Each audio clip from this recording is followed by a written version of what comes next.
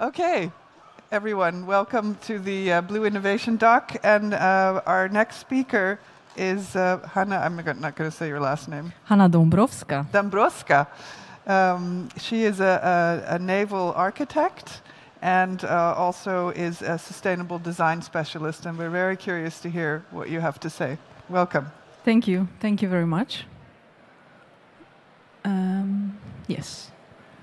Well, it is my pleasure to be here today, and I'm representing Water Revolution Foundation, which is a foundation with a very straightforward goal of accelerating sustainability in yacht industry.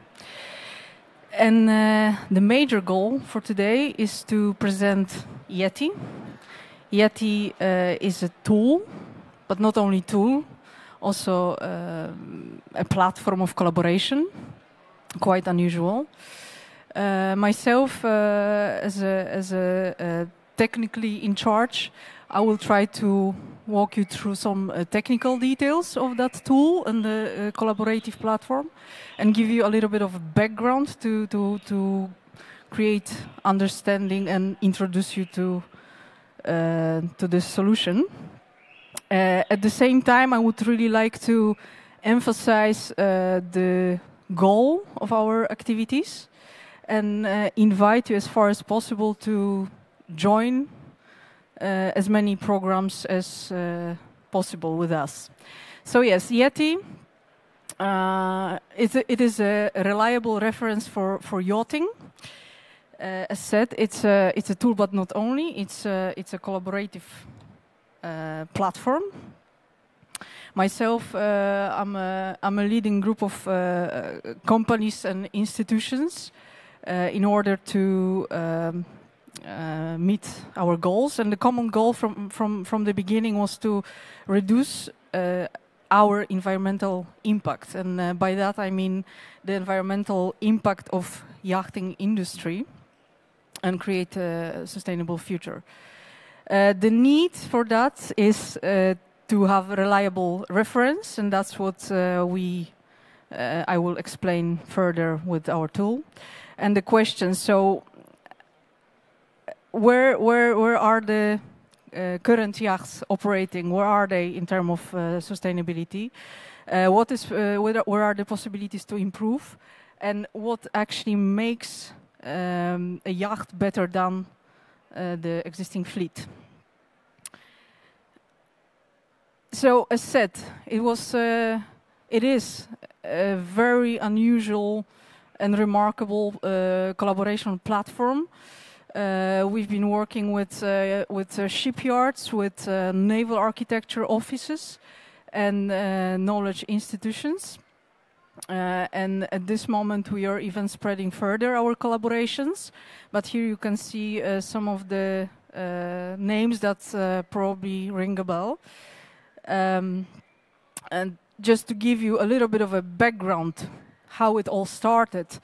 So in I think 2019, in a company called Vetschip, a very passionate specialist in naval architecture and yacht design, Bram Jongepier, my former colleague by the way, initiated a project that was aimed to calculate how sustainable the yacht is. So what's the environmental impact of operating yacht?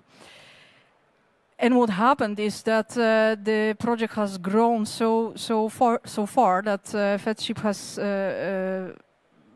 announced that either they continue this work forward on their own, or we create a collaboration and a joint industry project out of it.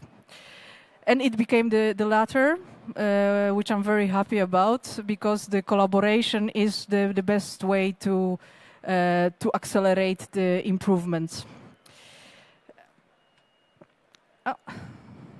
So the goals from the start was to stimulate and recognize environmentally eco-friendly choices for yachts, calculate emissions and efficiency, and to recognize the performance of own fleet, identified most effective upgrades and most effective solutions. Now, our foundation is looking at the problematic more in a holistic way. So we are not only working, we are not only talking about reducing fuel consumption, we are talking also about life cycle assessment. And for that we also have another tool, by the way, which is called yacht.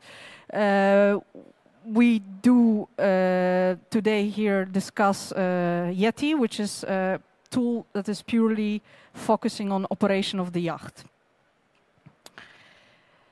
Now, this is simply said the scheme of the tool. So I will not go too much into detail because of the time we have today, but just to give you an example, just to give you the idea. So we have two major components of calculating the impact, which is propulsive and so-called hotel load. Propulsive is simply the power needed to propel the boat, to move it with certain speed, and the hotel load is a name that we give to all the consumers on board, which are consuming energy even when the boat is at the anchor at 0 speed. And as you can see in this schematics, it's really complex. It's a really complex structure. It has actually it has been created in Excel, and we have exceeded the computation capacity of Excel.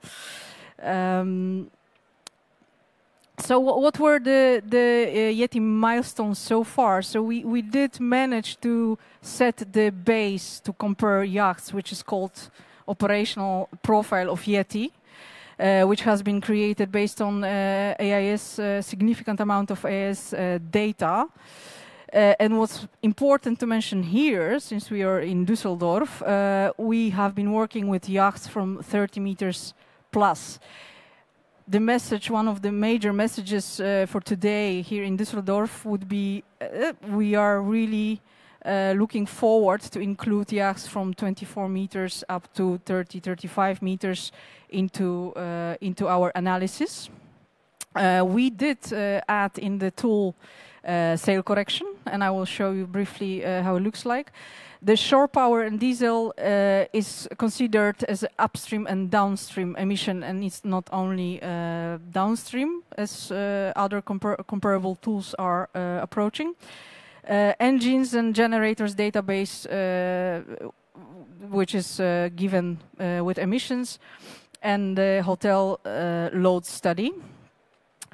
So the operational profile, very important part. So how to compare yachts in general. What we discover analyzing the AIS profile is that the joke about yacht never sailing is not a joke. It's reality that actually majority of time or significant amount of time is at the anchor. So we have fixed operational profile to compare all yachts. Now sail correction, just to give you a brief visual. It was created by Dijkstra, Oceanico, Royal Houseman companies, which are highly specialized in sailing yachts. The shore power correction has been based on the study of all the marinas in the world, and translated to eco points of the grids, giving us the average values. The diesel and shore power upstream and downstream, that's something we express in Yeti as eco points. Eco points is, just to quickly explain, it is amount of emissions, so the components of the exhaust gases that are disposed to air or the water. Hotel load, which is one of the most difficult parts to study, and I think it might also resonate with this group here in Düsseldorf. So the energy that is being used on board of the yacht while not moving is quite difficult to tackle. And one of the reasons is the data availability. Another reason is the validation of that data, so the correctness of the data. For that reason, we have engaged a student from Technical University in Delft, who has worked very hard with, I think, nearly 40 load balances of a variety of shipyards in order to create a formula that can calculate the hotel load demand on board with correlation to main parameters of the yacht. This will be optimized for Yeti 2.0, as I said. Within the entire industry, it is the gray area at this moment. This is just to give you an overview or the idea how much detail has been included. We took approach of EEDI, where we identify main consumers on board, starting from the largest, like HVAC, ending at saunas, jacuzzis, and swimming pools. And this, with specific load factors, has been translated to correlated to main parameters of the yacht. Now, this is the dashboard of Yeti, which looks very engineering-like. Just to give you an overview, what's the depth of the detail of the tool. And this is how the result look like. And so at this moment, we have analyzed 70 yachts as I speak today, operating with validated data, and we have calculated the score. On the top diagram, you can see the Yeti score, which is, once again, it's eco points. That's the amount of emission, and it's presented versus GT, so the size of the yacht. And the second diagram, where we show how the eco points are translated to functional unit of the size of the yacht. Now, this functional unit of yachts in this kind of assessment is a big point of discussion, especially very important for small fleet. And it also gave us the urgency to address the smaller fleet. And it seems that well, it doesn't seem, it's quite obvious that larger yachts have much more opportunities to really optimize the sustainability or the fuel consumption. The smaller yachts at this moment, as we know, the hydrogen or methanol is not an answer for smaller boats. Therefore, I would really encourage smaller fleet to join. So yachts from 24 up to 30 at least are very much welcome in our analysis. Yeah, this is very important information. So from our analysis, it did show, from the real data, it does show that, so the light blue is representing the power that is being consumed to cover for airco and all equipment installed on board, and the dark color represents the power that is being used to propel the boat, to move the boat with certain speed. So in average would be 50-50, so both of those components are important. And this is how we present in the report of Yeti. Why this slide is here even, the collection of data and the confidentiality and even eagerness to exchange data is a big challenge for us. So what we always make sure about is that we do provide high level of confidentiality. This includes not presenting yachts with GT when making a comparison. So that's another thing, is that we decided to present it in a certain size class. So we have below 500 gross tonnage, 500, 3,000, and above 3,000. Well, obviously here we talk about the first graph only. And what you can see, thanks to the complexity of Yeti, how it's built, we can identify the components that can improve significantly, and that is this sail correction, DE, which stands for diesel electric propulsion system, PTO, SCR, diesel filter batteries, which allows for the peak shaving and optimize loading of generators, solar panels, obviously, and e-heaters. Or the heat recovery systems. Now, general improvements that we usually discuss with our feedbacking reports, and which again I think is very crucial for the purpose of smaller fleet, is the general good guidance on proper naval architecture, so optimizing hull design. Applying all the features that are potentially reducing the resistance. So this is certainly the area where the smaller yachts could profit from in terms of reducing the impact on environment. So once again, Yeti 1.0 scope, so the Yeti 1.0, which is the tool and platform which has been launched in November in Amsterdam during the Messe. It has been accepted with a great enthusiasm within the industry so far. So focus on the systems, not behavior. Calculating environmental impact of annual operations, so we express those eco points, so emissions per year. Comparison is being done within groups, recognized group of the fleet. And the reporting takes place with explanation of the score and potential points of improvement for a refit, which is a very big focus of ours as well at this moment.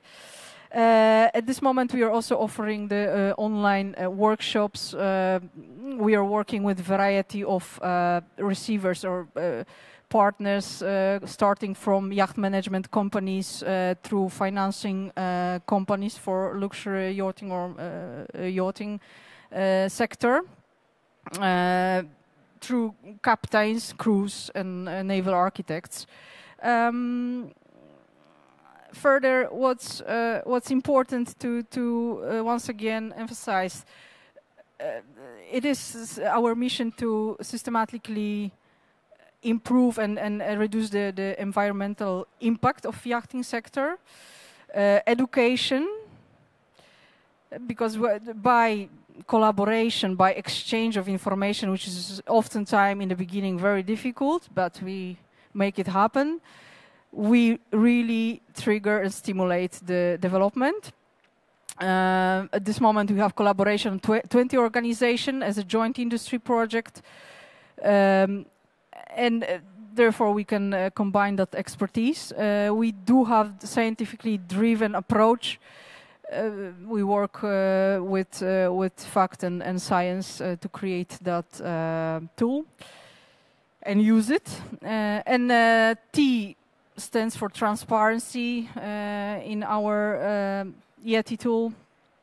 So the consultation, validation, and endorsement is a transparent process.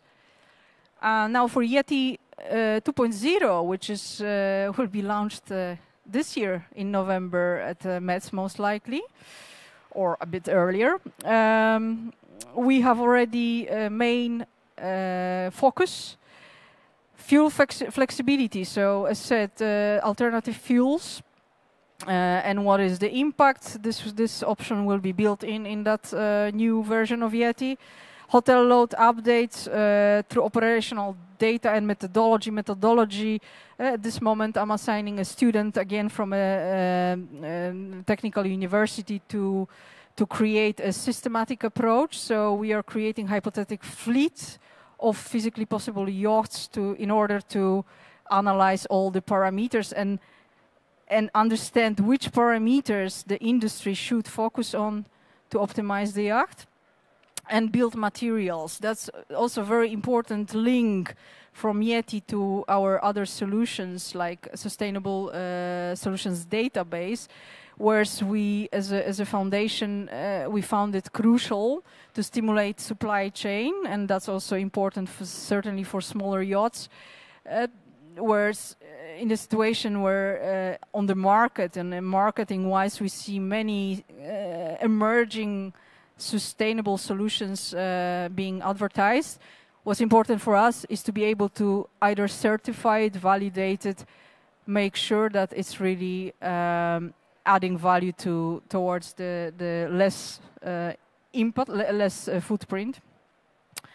And learnings from our process so far is lack of focus on operational data. So what we oftentimes actually even acknowledge within the working groups is that we don't always have the data. So we design, we launch, we deliver, maybe we make few adjustments, but what happens further, we don't always have that data available. So in that sense, digitalization, I think it's a very important aspect. Oftentimes working and talking with crews, they are very eager and they are actually very interested to drive boats that are having less impact. So they are very open to this kind of collaboration. We are 100% sure, or there's been large acknowledgement within the industry that there is overestimation, so the boats are oftentimes overpowered. It's not a secret. The question is how to resolve it. And the actions to address all the issues and further development. So we encourage all possible potential participants to calculate TAT scores and start that dialogue and start that creating that awareness and understand what the outcome means, what it means, for instance, translating to CO2 or equivalent and so on. Same goes with feedback reporting, which can be very much used for refit that can in the end be sustainable in its result. We do have planned Yeti workshops, again starting from institutions through naval architects or companies that are more eager to find out or refit shipyards, or yacht management companies that we are already engaged to have those. And Yeti online calculator, which is being created, that will be available then to the public, so everybody can calculate the score. And yeah, we continue developing towards Yeti 2.0, which will have all the adjustment that or no adjustment improvements that has been concluded from the work so far. And if the remote works, are there any questions or comments? Yeah, thank you, Hannah. Does anyone from the audience have a question? I have a question. You mentioned that you have a shortage of the smaller boats for the data. So if a manufacturer is sitting here right now, how would they contact Yeti? Is there like a website or? Here's the answer. And I thank you very much. Is there like a giant QR code somewhere? It is giant, yeah. Okay. No, it's a labyrinth. Okay. Yes, so we encourage again to enter our website. You can find it either through those data visible on the screen, or try to scan the. Is it working? No? Or just take a picture? Or just take a picture. It's Water Revolution Foundation. And if you send us an email, we immediately, or you can even apply automatically via the website. Any sort of contact will be for sure picked up, because we are quite eager to engage new participants. Okay, and if you do register, what are the advantages? Will you also give the people giving you the information, do they receive like an analysis from Yeti, or what do you? So at this moment we do have established a certain system for that. So there is either a light version where you receive via email, most likely, the general score, Yeti score, with explanation what it is. And in order to receive the full report with all the technical information and potential improvements, we are at this moment charging an amount of I think €3,000. And what we often do also, we do engage in partnerships. So depending on what type of partnership that is, so what kind of exchange takes place, is it data, knowledge development? There is also always space to discuss what's the best, most impactful and best solution for the option. For the sharing. So that's, yeah. Okay. And just so a very important thing, the sharing of the data doesn't happen automatically, that you have to sign up on a website and give your contact. It's all covered with confidentiality agreements. We are very careful about the data that is being received by us. We have this highest standard to keep it non-public. Yes. And not share with anybody. Very good. Thank you very much for Okay, thank Is you, there Hannah. anything else? Thank you. All right, so anybody who feels like sharing information with Water Foundation. Can you say the website again? Water Revolution. Is it working? Just Water Revolution. Water Revolution Foundation. It's long, but it's a solid name. Or Yeti. Yeti. It's a little bit easier to remember. Yeah. Okay, thank you.